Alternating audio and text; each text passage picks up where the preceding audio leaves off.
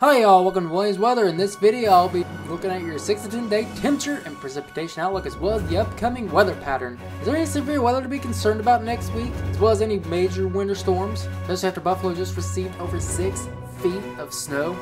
We're breaking that all down coming up in this video. Starting off looking at the radar here. Looks like there's already winter storm warnings and advisories issued with a blizzard warning issued for western Texas. Blizzard warning for 5 to 10 inches of snow with winds gusting over 50 to 60 mile an hour for Guadalupe and Delaware Mountains in Texas until noon Central Time and 11 Mountain Time on Saturday. So if you have to get out, please be careful. And there's also a winter storm warning in New Mexico for about 49 inches of snow above 7,500 feet in the mountains. Winds gusting as high as 35 mile an hour for eastern Lincoln, south central mountains, and southwest Chavez County until 5 in the morning Mountain Time on Saturday. So looks like some winter weather is going to be setting in for tonight and to tomorrow over there in western Texas and New Mexico. Also some winter weather advisories for the northeast part of the country as well as northwest parts of Montana, and was a winter storm watch in Washington, which was from Saturday evening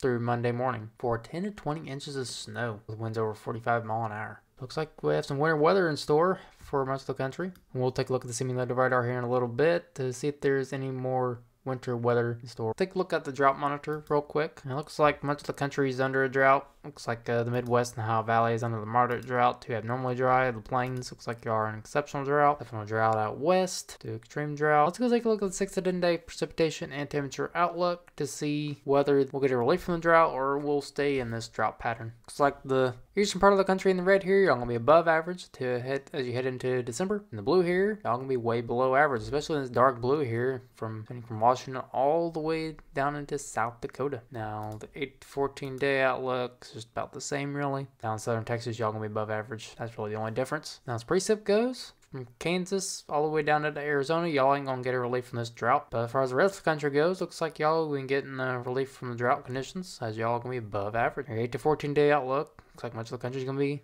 above average as far as precip goes, except for in northwest Washington and in Florida. Let's look at the winter storm severity index for the next 3 days. Looks like we already know about southeast New Mexico into western Texas. There's already blizzard warnings and winter storm warnings and advisories issued. Down in the northwest part of the country, there's minor impacts from winter storms. And in the gray, there's also limited impacts, as you can see down here. Let's look at the excessive rainfall outlook for the next 3 days. Looks like in southeast Texas, y'all going to be in that moderate 20 to 50% chance for excessive rainfall. And the slight risk, y'all are in the 10 to 20%. In the green, y'all are in the 5 to 10% marginal risk. Your day 2 outlook, there's a marginal risk from Texas all the way down into southwest Alabama into the western panhandle of Florida. Now your day 3 outlook, there's not much. Now let's take this out in 120 hours into the future. Rain totals go. It's like about 1 to 2 inches of additional rainfall could happen. That's why the moderate risk has been issued. So don't drive through the flooded roadways. Turn around, don't drown. Look at the Storm Protection Center's outlook, as there is a day 5 30% chance for severe weather. That's pretty rare by the Storm Protection Center to issue these, so please be weather aware that day. I will have updates on the Williams Weather Facebook page. Whatever risk is issued,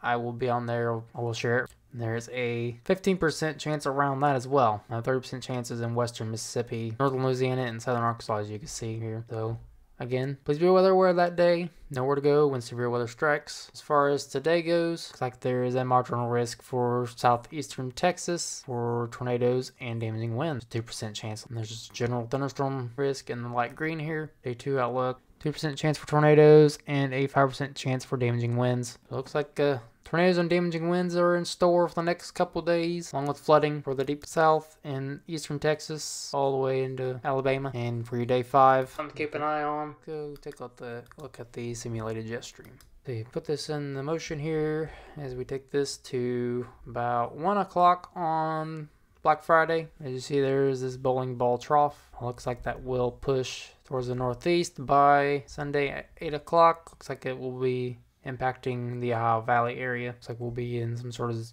zonal flow pattern for a little while until a trough comes down by Tuesday, 10 o'clock in the morning or so. This is what could be responsible for bringing severe weather for the Arkansas, Louisiana, and western Mississippi area. It looks like another trough could be setting up by the beginning of December. Now let's take a look at the simulated radar. Tomorrow pushes for about 1 o'clock. And that winter storm going on in western Texas and southeastern New Mexico with some rain in central Texas. And the severe weather threat really won't get ramped up till later tonight into Saturday morning as it pushes east into Louisiana and Mississippi, which the worst of that will happen in the early afternoon hours of Saturday. That'll be out of the marginal risk area by Sunday morning. With this upper level low pushing northeastward into the Ohio Valley and getting a potential winter storm to Wisconsin, Iowa, and northern Missouri, dumping some rainfall in Indiana, potentially into Michigan. Normal pushes forward into Tuesday. It looks like by 8 o'clock in the morning we have some snow showers over here in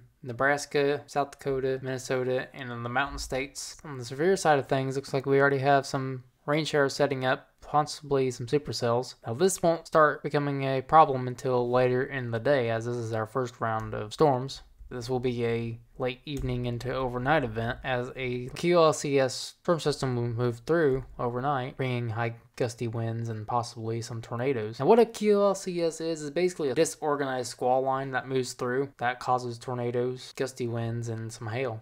Again, please be with our weather that day. We don't know the main risks just yet, but I'm thinking there'll be some tornadoes and gusty winds and some small hail with it. Looks like we have some snow out in the west, rain to kick off December in the Ohio Valley. Let's look at the lightning flash density rate. This is what determines who could see the strongest storms at what time. Looks like by Saturday night down here in southeastern Texas. Looks like y'all gonna be getting the worst of it. 1 o'clock on Saturday to about 8 o'clock on Saturday. Looks like Louisiana and Mississippi are gonna be getting the worst of it. We'll push this off into Tuesday. Into Wednesday, you see southeastern Arkansas into northwest Mississippi and northern Louisiana. Looks like that would be the worst of it, really overnight too. There'll be a first round that comes through, and it'll clear up, and then the last round will come through, and that's when you'll be getting your strongest of the storms. Now let's take a look at the dew points, as this plays a key factor in severe weather development too. We'll have that major winter storm out in the mountain states, colliding with that warm, moist air. As you see, I have dew points in the 60s. That's sufficient for severe weather. And Cape in the 2000s, you see it'll move out by Wednesday morning. It's gonna be a pretty quick mover. We'll have a squall line moving through. And I'll show you most unstable Cape. It's gonna be about 2,000 joules per kilogram and about 2,300 joules per kilogram. That's pretty substantial Cape. Effective available potential energy is the energy that fuels severe weather. I'll show you some temperatures here.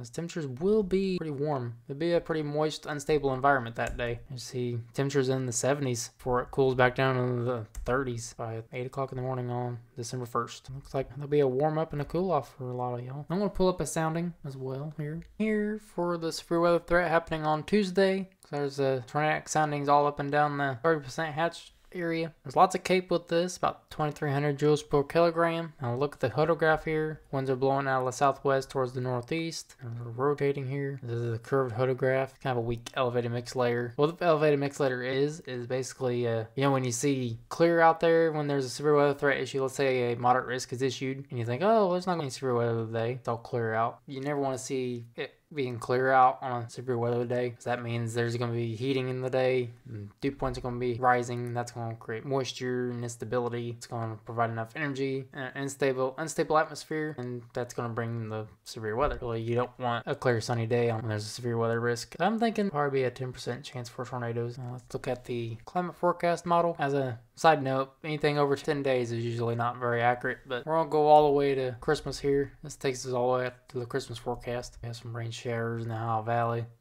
Snowstorm out in the northwest.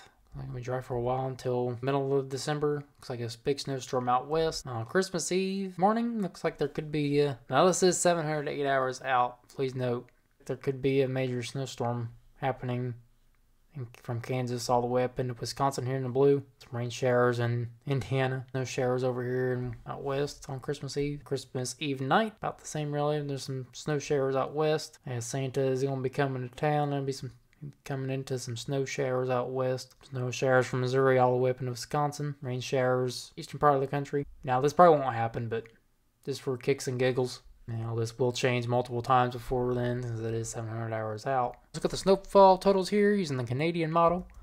Right now we're getting about 5 to 10 inches of snow down here by Texas and New Mexico. Possibly 11 inches over there. Some places could be getting more or less. Please be careful if you have to go out. Over here in Idaho, Montana area, y'all be getting about 3 to 6. Over here in the northeast states, y'all gonna be getting about a dusting to an inch. Up here by Maine, y'all be getting about 2 inches of snow by the 26th. That's tomorrow, 8 o'clock. This is forward about 8 o'clock on Sunday. About the same, really. Idaho's getting about 36 still. Looks like the central part of the United States by Wednesday. And there'll be a big snow event here and a big severe weather event here. About Wednesday, 8 o'clock in the morning, about 3 inches. About 2 to 4 is what I'm going to give it. Here in the mountains, you'll be getting about a foot of snow or so. That'd be good for the ski slopes. Looks like out west, wow, by Oregon, 35 inches of snow. Now, this is 132 hours out, so long way to go. And push us further out into the future. Looks like by December 5th, 8 o'clock, or December 4th, because the 00Z is in the next run. But it's like about 7 inches for Maine, 15 inches up in the ski slopes. Looks like northern Indiana, about 2 inches. So that's the Canadian model. Let's look at another model here. All right, the Euro is saying for the blizzard and winter storm that's happening down here in Texas, it's about the same, really, about 3 to 6 to 5 to 10, possibly more in some areas. Like less snow over here in Idaho, about 3 to 6. Really about the same. And then the northeast states about 2 inches or so. Looks like the Euro pushed the snowstorm further north than the Canadian did. About 3 to 6 is what it's saying. That's when it starts blending models here. This will take us out to December 4th. This is the conservative model. This is the one that blends everything together. Yeah, about 3 to 6 in some places, 5 to 10 in others. Same for Idaho, 3 to 6 for y'all. By Tuesday, still saying something about that winter storm. It's going to be impacting the central part of the United States here. About 2 to 4. Looks like northeast states going to be getting some snow too. Looks like 53 inches of snowfall by 4th at 8 o'clock in the west. Looks like lots of snow is in store for the western part of the United States. Ohio Valley still not getting much snow, dusting to an inch. To sum it up, basically just please be weather aware Tuesday, as there could be a severe weather outbreak.